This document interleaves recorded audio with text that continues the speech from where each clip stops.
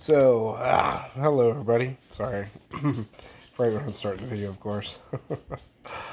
I hope you guys are doing absolutely amazing.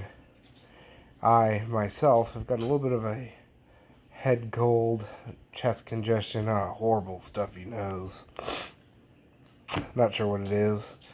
No, I don't get sick very easily, but anyway, look at that. As you know, you already saw the heading for the video, but look at beautiful. No barking dogs, I'm talking. Shh. Dogs. Look at that. These are, of course, elderberries. Just gorgeous. Look at that. And this happens to be our native Florida subspecies. This is sambucus nigrum? Nigra. I think it's nigra. Sambucus nigra, which is a subspecies of the, larger North American elderberry, Sambucus canadensis, I believe it is. Yeah, I think it's canadensis. Sorry. Sambucus canadensis, and this is the subspecies nigra here in Florida. These guys grow absolutely everywhere.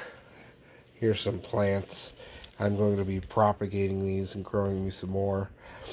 And you just see them growing everywhere. They're basically in Central Florida, in every single ditch, every wet spot, anywhere where there used to be water or will be water, moist spots, even dry spots. Some are adapted to a bit of dry. You will find elderberries. And they're in full season right now. Every corner, every ditch, every side of the road is just absolutely loaded with their big clusters of beautiful white flowers. And they smell just heavenly. Nice light scent to them, but really heavenly. And then they, of course, turn into those beautiful, beautiful dark purple berries. Look at those. Just gorgeous. Absolutely beautiful. Look at how pretty those are. And we all know what elderberries are good for. And it doesn't really matter the species, the North American or the European. They're both, used the same. Both extremely powerful, anti-sickness for colds and coughs and everything else. And, I mean, those berries, look at anti-cancer, everything under the sun. These things are just powerhouse, nutrition and healthiness. So if you can grow them, which you can grow them pretty much anywhere, you can grow them in pots, you can grow them in the ground. They're cold tolerant, super easy to grow trees. If you got a damp spot, or like I said, in pots, grow yourself some elderberries. What else can you say about them? The berries, the whole plant is technically toxic. You don't want to eat the leaves or anything. But you can obviously eat the completely ripe, completely purple berries. And you can eat the flowers, the flower clusters. You stick them in water with some sugar and ferment it a little bit. Oh, it tastes good. Just let it soak in sugar water for a few days. Or you fry them in a sweet batter. Very, very delicious. The open flower heads, really good. And then the berries, of course. You can dry them into a powder and mix them in your drinks. You can make pies out of them. You can make your tinctures out of them. Dry the berries, put them in alcohol, smash them up. Pies, jams, jellies, sauces, all sorts of freaking awesomeness. Getting hungry. Sorry, had to pause it there. Had a bit of a hacking my lungs out moment. Where were we? Deliciousness all the way around. Ripe berries, delicious, uses for the flowers. Look those up, But you don't want to touch the leaves or anything. Those are not edible. And there is another plant that kind of looks like elderberry, which is the water hemlock, which will grow in ditches and stuff. But honestly, you shouldn't eat anything unless you know exactly what it is first off. So don't do that. Elderberries are nice woody tree shrubs. Water hemlock is kind of a you know, a succulent kind of noted herb, you know, you can tell the difference. But always make sure, guys, before you stick anything in your pie hole, that you know what the heck it is, right? But, yeah, I decided I needed some more elderberries, so I got some beautiful, nice canes here. They're called canes.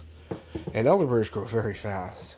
You, literally every year the way I grow my elderberries is every fall, completely cut them to the ground. Run them over with the lawnmower, or just cut them to the ground, and they will resprout canes every year, and those new canes will flower in the spring. So this is just this year's growth, by the way. You see that? Nice new leaves. Just this year's growth right there. That's how fast they grow. And then you can see where I cut the flowers off and cut the fruit bunches off. So, you know, they flower on first year canes and on new growth. And, you know, you can keep them nice and bushy and resprouting by just cutting them back every year. And they'll send up new shoots, canes, kind of like blackberries, you know. So one plant and cut it back at the end of the year, and it'll send up a whole bunch of new shoots, and those will flower. Or you can just leave them alone. They will grow into small shrubby trees if they're happy, and you know they will still flower every year and get loaded with flowers. So whatever way you want to do it, they respond really well to being cut back, though. Or you can grow a nice hedge out of them, either way.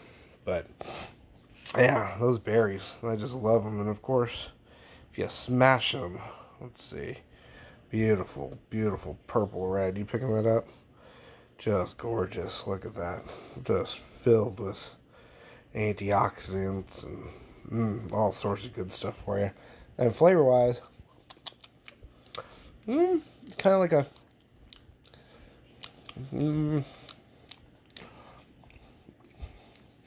kind of like a sweet medicinally flavor. They are sweet. They get a little sweetness. These are actually really good ones. They got a little sweetness to them. Lick it off my finger. Kind of like a sweet medicinally flavor. You know, not bad, but something that you could tell has some good medicinal benefits to it. But anyway, guys, I'm going to keep this short. You know, if you make them into a pie, by the way, with a bit of sugar, that goes away, and they taste, delicious elderberry pie.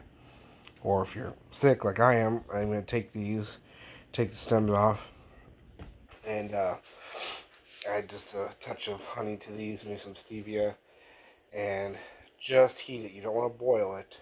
Heat it just enough to break it down a little bit. Never boil it. And probably make some juice drink out of it and sip on this for the next couple days. But really good flavor, guys. And you can dry the berries. You can put them in alcohol. Again, you know, for medicinal purposes. Do so much with them. So look that up, you know. But for the plants, which I focus on, super easy to grow. You can take cuttings.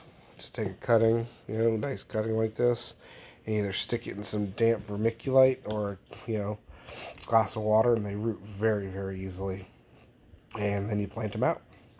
They can take, you know, the dry, but for them to get their best production and best fruit, they like it a bit moist. Even standing water, but for the best production, a damp spot, really rich, and they love it. Full sun is better, of course, for fruit. And, yeah, they're cold tolerant, obviously. They're native all over the U.S. and up into Canada, so they can take the cold, no problem. What else? They're wind pollinated, by the way. This one, I don't have any flowers on this. Here's a kind of a messed up cluster of flowers. There you go. Little white, minute flowers. Pretty, huh? And they smell.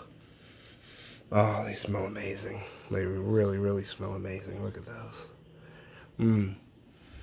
Oh, those smell good.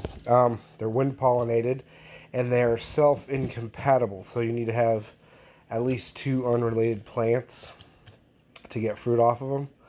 which here in Florida is not an issue because they're so prolific and so common, which everywhere, they're literally everywhere. In every ditch and every roadside, every bit of woods, you're finding these.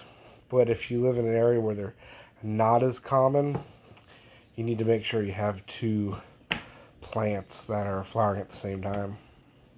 And all of mine are the Florida subspecies here, the nigra, and that's what these are. And I actually have several different lines, you know, of them, that some fruit early, some fruit late.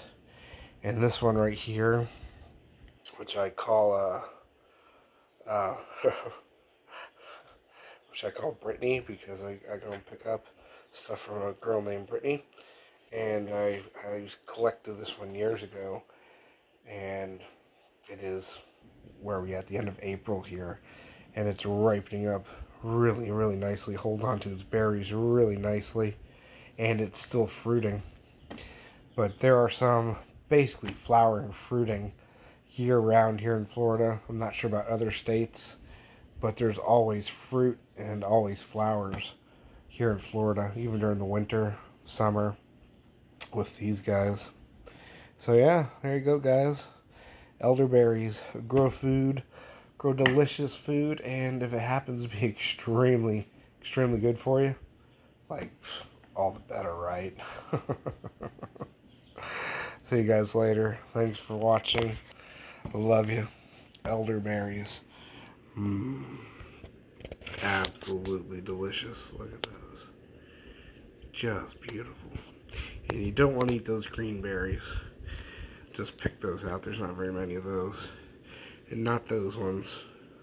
You want the nice, beautiful, dark purple ones. There you go, right there.